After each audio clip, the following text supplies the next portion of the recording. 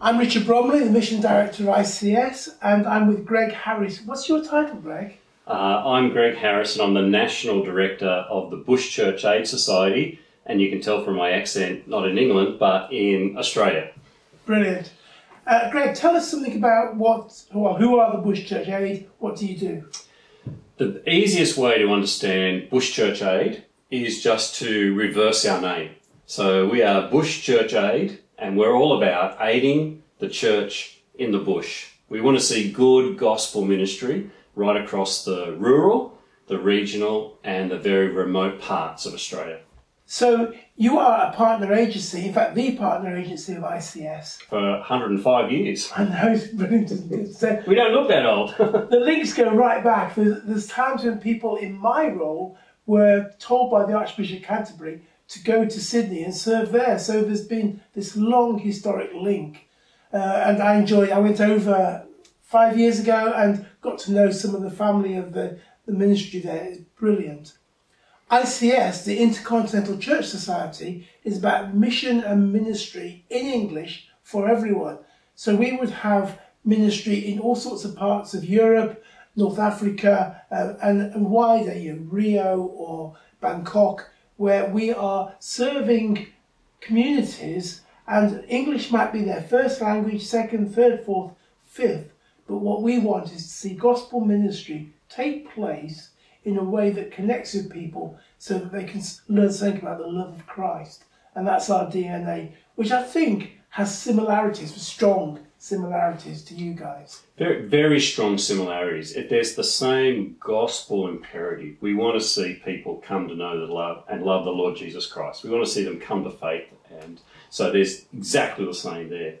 I guess our differences are you're wanting to minister to English-speaking people all across Australia, all across the world. Our is a geography in terms of we want to actually minister to people within Australia. Not in the cities, because there's so much good gospel ministry already going on in the cities, but we want to resource the gospel ministry in the rural and the regional and the remote parts. And what we've found as we've chatted is that while our ministries are very different, and you've got a continent that you're looking after and ours is dispersed in all sorts of places, there's been some moments of real resonance where we thought, we face the same challenges there. And so what we do by way of our mission partners and the support and the conference, it just sounds very similar. And I think my experience of being with you was, we are clearly partners. There's stuff, the DNA is the same.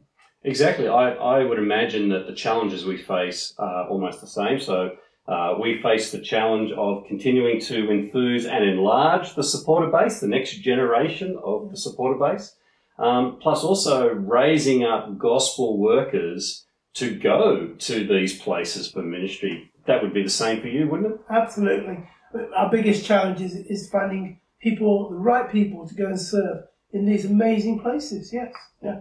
So Greg, tell us a bit about why you're here. And I know that on your journey here, you stopped off at a couple of places that we have ministry. Yeah, so one of the things we want to do is continue to build the relationship between Bush Church Aid and ICS. And so when you and I spoke online a little while ago, I said, well, what would be some good examples of ICS ministries that I could see on my way over here so that we could meet? And you suggested two places, Corfu and Zermatt, two very different ministries. It was so encouraging to see these ministries. Corfu, where there's a permanent ministry there, Jules and Trish got a chance to meet with them, to talk to them about what's happening, but to hear about the chaplaincy work that works alongside and with them during the peak holiday periods. That was a really interesting idea of using that time, and so that was encouraging to meet with them. Yeah.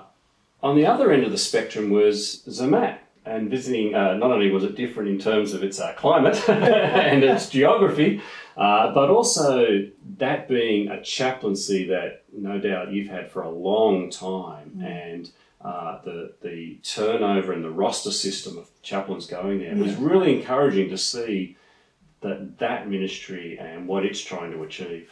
So, Richard, one of the things I wanted to hear is, when I came over here, was what excites you about the future of ICS?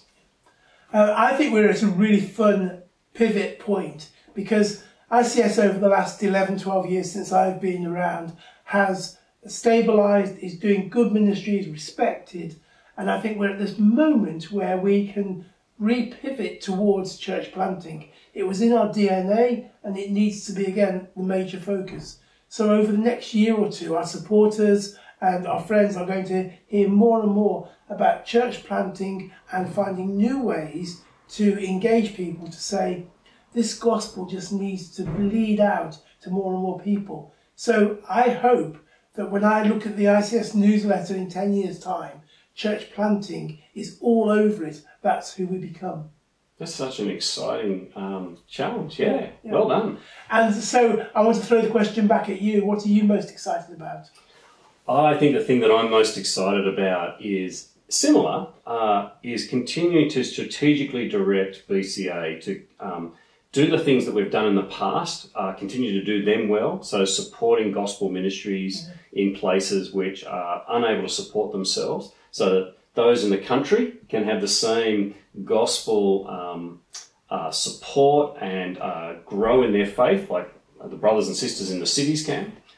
But also to try new things, to continue to grow the Indigenous support, to be able to see the Indigenous people in Australia to be a mission force, not a mission focus.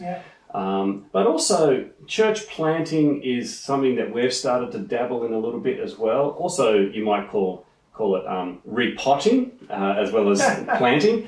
So trying to encourage and invigorate and raise up new ministries in churches that are already there. So there's some of the things that we're looking to try and continue to work on in the coming years.